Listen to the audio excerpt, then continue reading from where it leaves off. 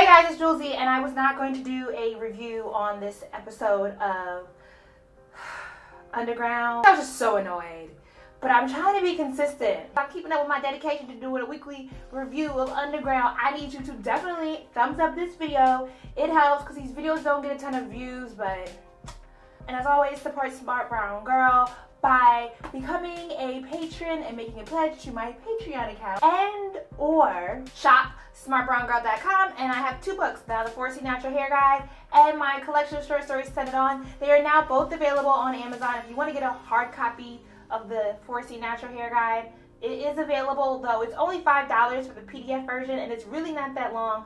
But I figured since it's illustrated and all that, if someone just happens to want it's not that it's hardcover, it's still paperback, but if they want an actual printed edition of it, it's now on Amazon, and it's international shipping. So, everybody don't like ebooks. So many things. I literally wake up at like 7:30, and now here it is 10:30, and I'm still working, and my to-do list is nowhere near shortened.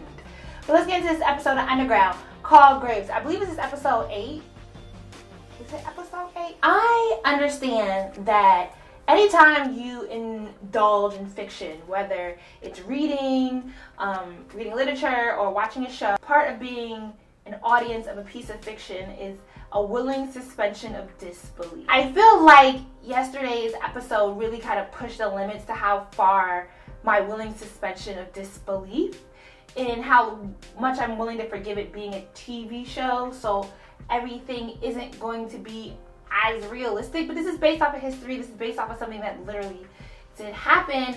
But yesterday, just a lot of things happened in the episode, and I'm like, I don't get it. Like, how? The ability for August and this new white boy slave catcher to track down things, it's spectacularly uncanny. But even before we get to them getting to the morgue, I guess, the amount of noise they made getting out of the tombs was like, all right. The stealing of the dress, the kind of walking about town, it just,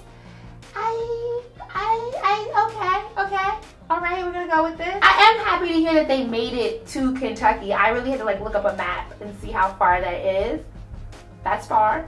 For Rosalie and Kato to really believe that they could, one, steal clothes, put this big ass petticoat, heavy clothing on, not nobody noticed, and then gallivant about town in Kentucky as free Negroes. Like, there is a large bounty on both their heads, and Kato has the most obvious of scars ever. Like, half his face is melted off. If August and this other slave catcher is able to get to Kentucky on horseback that quickly, why wouldn't the news be able to carry that quickly of what these runaways look like?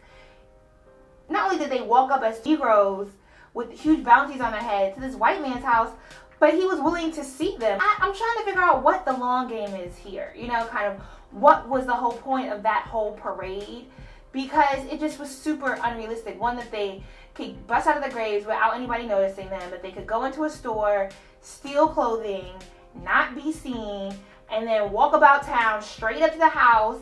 And it's not like people live in like close quarters. Typically when people live on land, those big houses, they live on miles of land.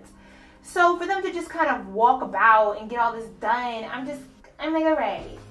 If I'm going to stretch my imagination this far, I just feel like it needs to go somewhere, and that for me really didn't go anywhere unless, you know, you got joy out of hearing Journey Somali play the piano. August's son is kind of like wearing him down, right?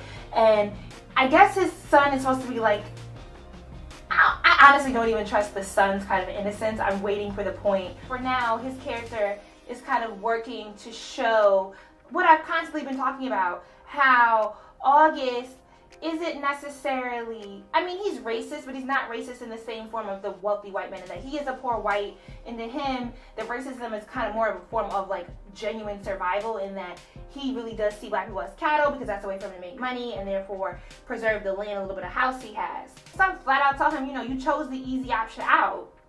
Well, how insightful, little white boy. And then it turns out that August himself can't even read, which just puts him in, like this is all reiterating how it's the poor white people who benefit the least from the system that do the most work to uphold this system. And when he goes to Odu and asks him to read the letter, and the guy says mercury, and then he correlates it to gold, and he's like, you know, the bank will probably buy it back for more than it's worth, I don't trust it. it's too easy. It's too easy of a vehicle. And now we're here, there's gonna be a second season. It seems too easy, but you know, who knows where this is gonna go. I personally feel like the old skinny white boy was lying to him. Disappointed me the most about the whole episode is I have so many questions about what was the purpose of Samuel. We are seeing Tom making the politicizing of the endorsement of slavery, and a lot of those lines the men were saying in the parlor, those were lines I feel like they were directly lifted from the South Carolina Constitution, or when South Carolina wrote the letter dissenting from the Union. I get the purpose of that imagery with Samuel hanging from the front of the house like that in front of the United States flag. I mean, again, that was like direct paint. I've seen that painting before. Isn't there a guy who did a painting like that? I get where they're going with this, but I didn't understand necessarily the vehicle in which they put Samuel in to get to this point. In that Samuel was presented as Macon's, like, one of his favorite slaves. He's one of his most skilled slaves, one of his most hardworking slaves. He is the son of Ernestine. He didn't take the chance to run away the first time. And he wasn't trying to buy his freedom. He was trying to buy his brother's freedom.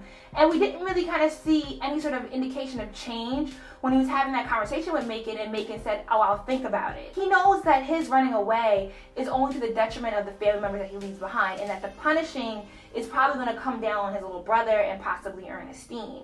So for him to run away, and then not really run away, just run up the street to the next white man to ask him if he can pay him $100 for freedom, knowing good and god darn well that his sister and the other slaves are on the run, there's a bounty for $500 on their head. What is and Macon already told you how much you're worth to him. How you going to the county, whatever, is it the county sheriff, whoever this fat white man is, how you think he gonna care any more about you? And he was in the place to have interactions with these white people because he was a builder, and if he had the means to raise the funds in the first place, in that white people were paying him as a slave for the furniture he was building, then he would have had the opportunity to interact with these white men again.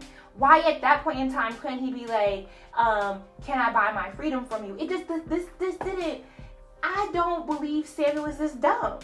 I can't accept that he was that naive.